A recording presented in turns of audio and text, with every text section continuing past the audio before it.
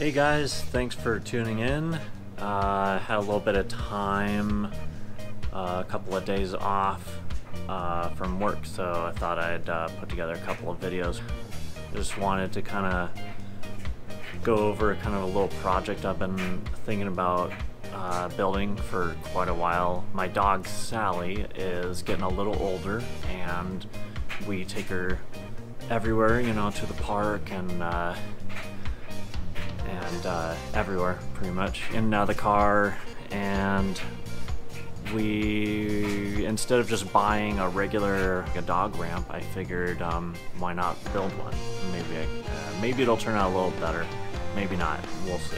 Welcome to my tiny shop. It's literally a one-car garage for now.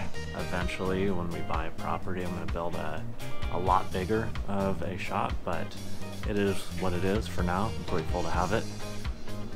Alright, so I like to use reclaimed material whenever possible, not only just to save costs, if at all, and if anything, but you know, it's just good to use reclaimed material whenever possible. So I have this extra kind of sandpapery grip material. I thought I could incorporate into the project somehow. I went to the local reclaimed kind of architectural salvage place here in Seattle. Thought maybe we can make the ramp kind of a folding option. Handle.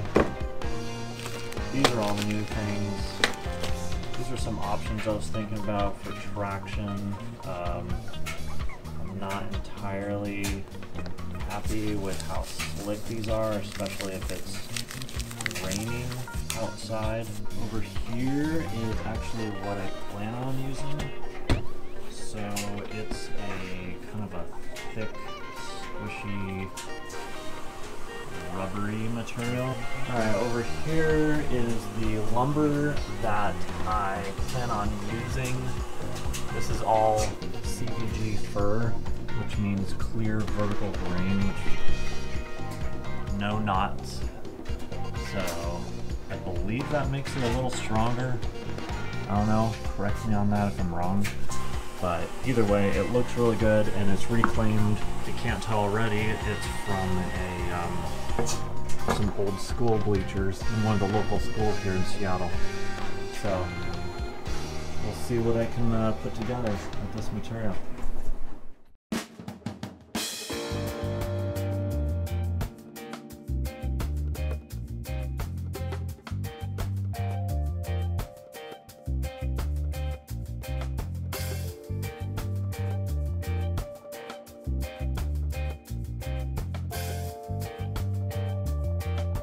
There's a few things that I really want to make sure I get right on this project.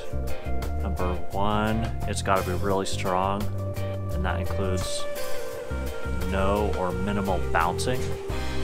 And the second thing is it can't collapse or anything, scare or hurt my dog.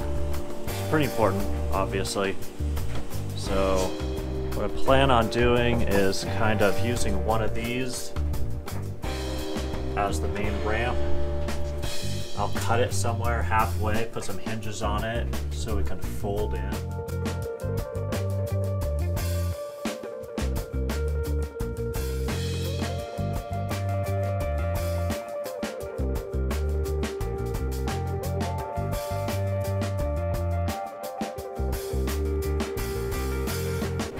So you know this lumber is originally from bleachers from a school because it's got the telltale disgusting gum on the bottom.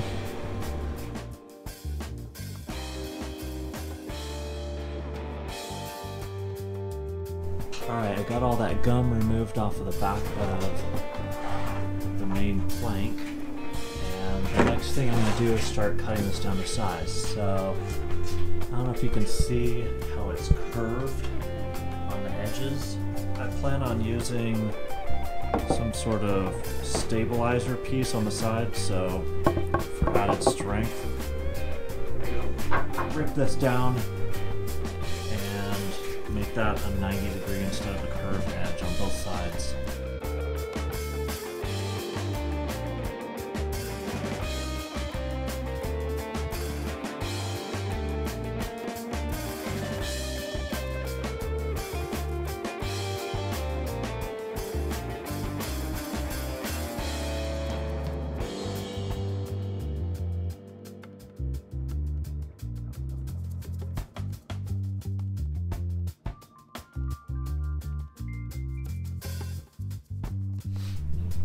Alright, now that I have both the ends cut and squared off, it's time to rip it down.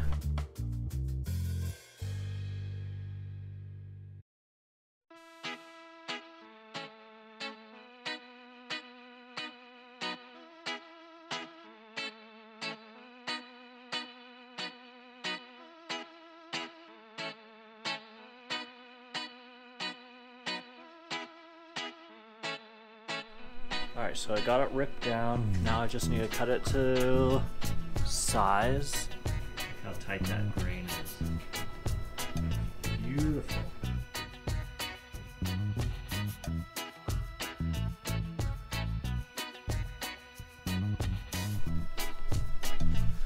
Okay, so I have the two pieces cut, and basically it'll look something like this. It'll kind of like fold in half for stowing it away when it's not in use. It's one thing I noticed with the plastic ramps that you can just buy on Amazon and stuff and at the pet stores is they're maybe $300–400 sometimes, and they bounce around a lot, and my dog did not like that, and we ended up just giving it away.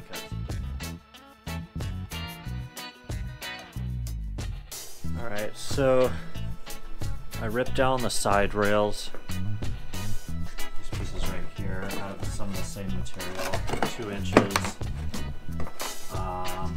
This was my original plan, was to have the side rails like on top, but it's getting a little thin for a dog to walk on, and Sally is pretty good size.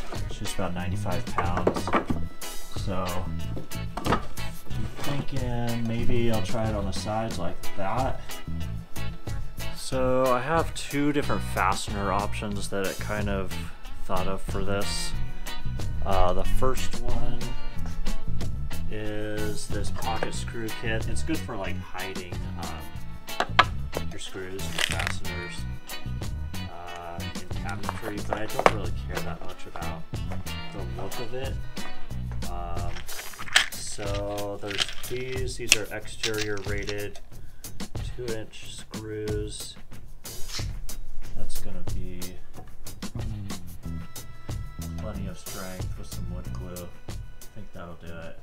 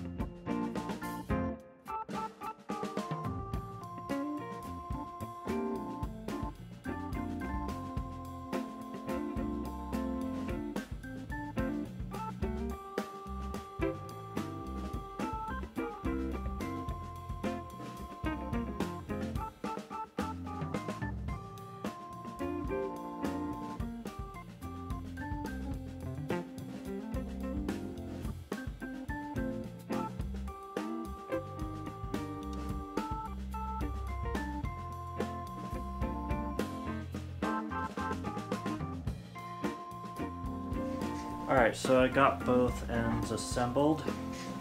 This kind of looks like that. So hopefully pretty strong. I don't think that's going to bend at all or bounce around too much. So two identical versions of that. Once it's assembled, it will be able to fold like that with a handle of some sort and then stowed away in the car when you're not using it. I originally was planning on using all three of these just for over-engineering, just super strong, but there's just not going to be room, so I'll just use two of them. Should be plenty though. Door hinges designed to hold the solid core doors, so shouldn't be a problem for strength. And I bought these short 3/4 inch screws that hopefully will work for that. Give those a try. So I think I'm going to make a couple of adjustments here to the bottom of the ramp.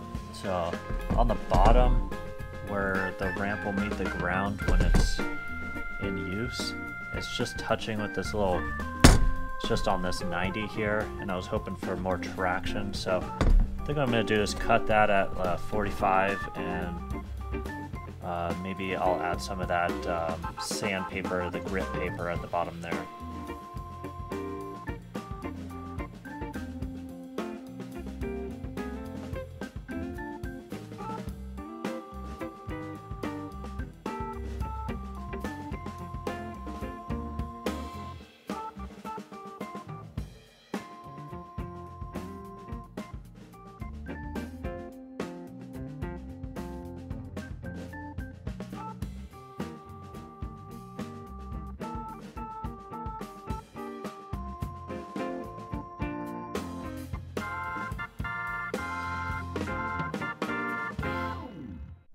So I got the hinges on,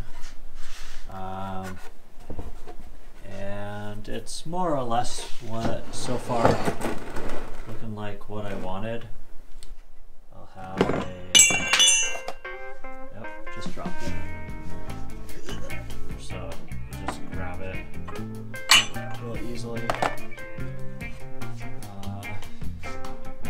Yeah, it's a good start. Alright, so it's basically assembled. Now I just need to start the sanding process, and for this I'm going to use a 220 orbital sander, and I'm probably just going to rough this up, clean it up, and then lay another coat of urethane over the whole thing. I want to be able to see all the old you know, dings and nicks from its lifespan. I bought this really cool rigid random orbital sander a while back, just because I was working on a project that required it, and I am so happy I got this. I couldn't be happier.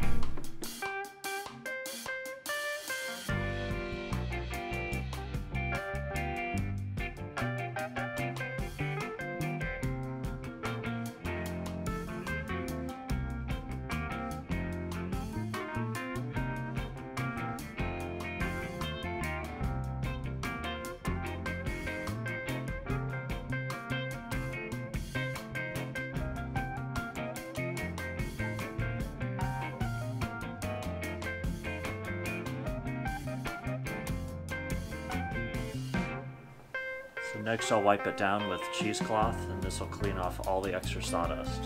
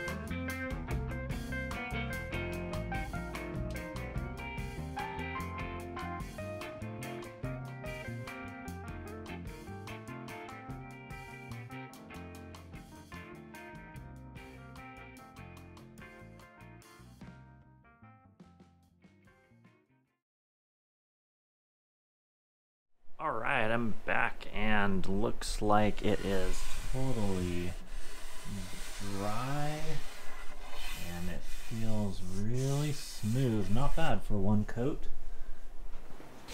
So here's the grippy foam that I'll be using on this part of the ramp. Just got to cut it down to size.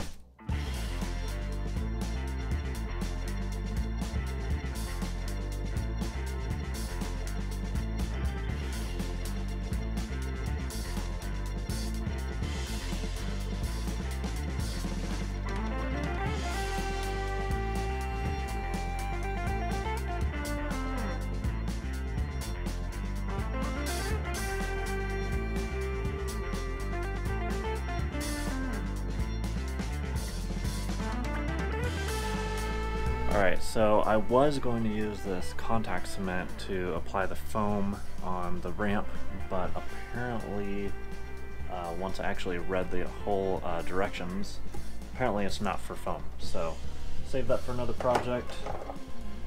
And I'm going to use some weedy sealant to apply it. So we'll see how that works. Weedy sealant is part of one of the components I use to install, to prep showers for tile, and I'll go into that in another video. It's a whole subject, but it's a great product. It's very sticky and kind of rubberized, so we'll see how that goes.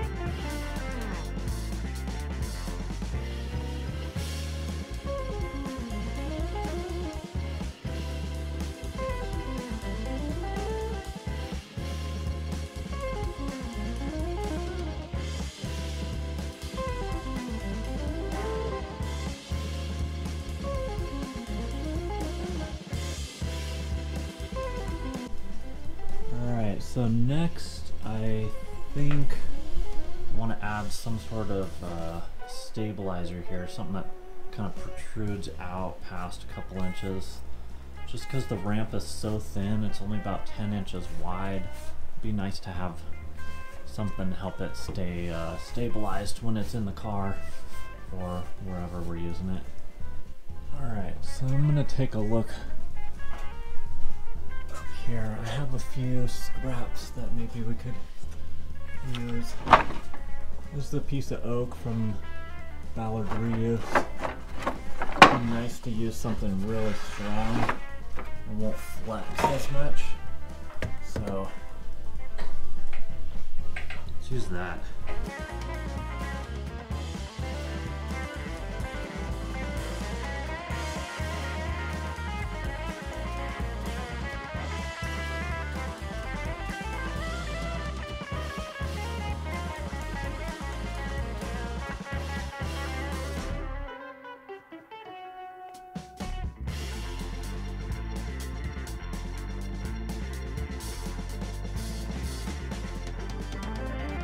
Alright, so I ripped down that little piece of oak, so let's sand it up. Use some 120 grit.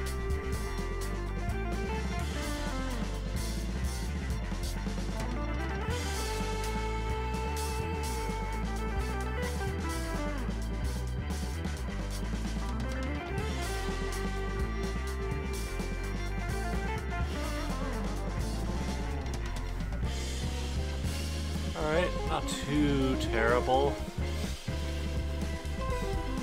Just wanted to make sure that it's a little smooth, no splinters, that kind of thing.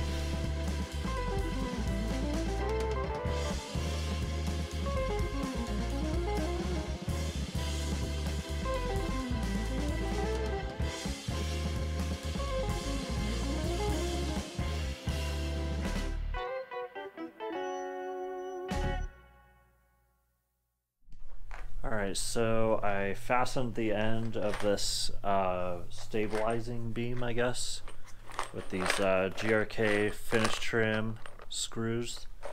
So I use these quite a bit for miscellaneous projects. They're super strong, and also I use some wood glue as well.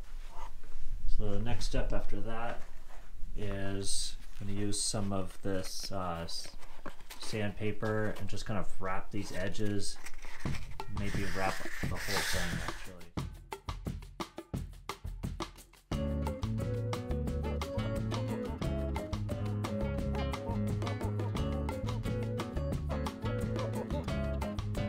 Alright, that's the stabilizer. Pretty happy with it. Lots of traction on here.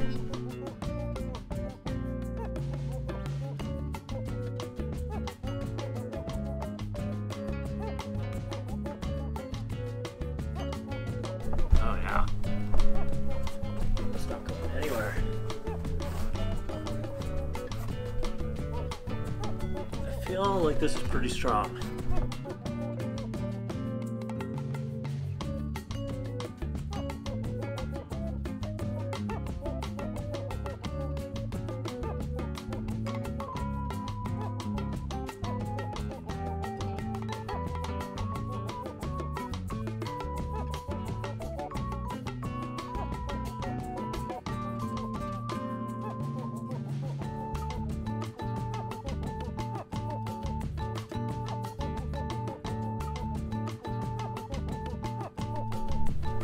Alright, so it's all done, and tomorrow is the big test. We will see if Sally actually uses it. Down here I ended up just using a bungee cord. I'd say the whole thing weighs maybe somewhere between 20 and 30 pounds, so not too terrible. And I am really looking forward to giving it a try tomorrow.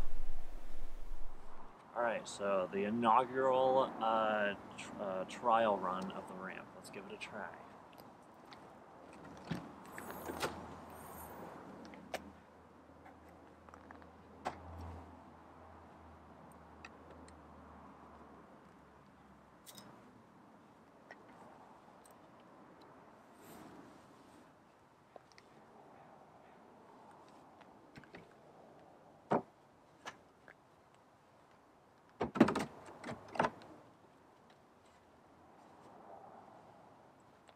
Pretty good. Let's see how Sally likes it. Oh, she's like, wait a minute.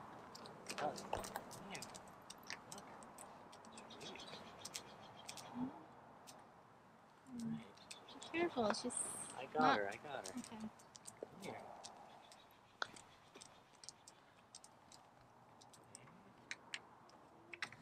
Sparrow, she's scared, sweetie. It's too slippery. Alright, it's just our first time. It's our first time. Good job.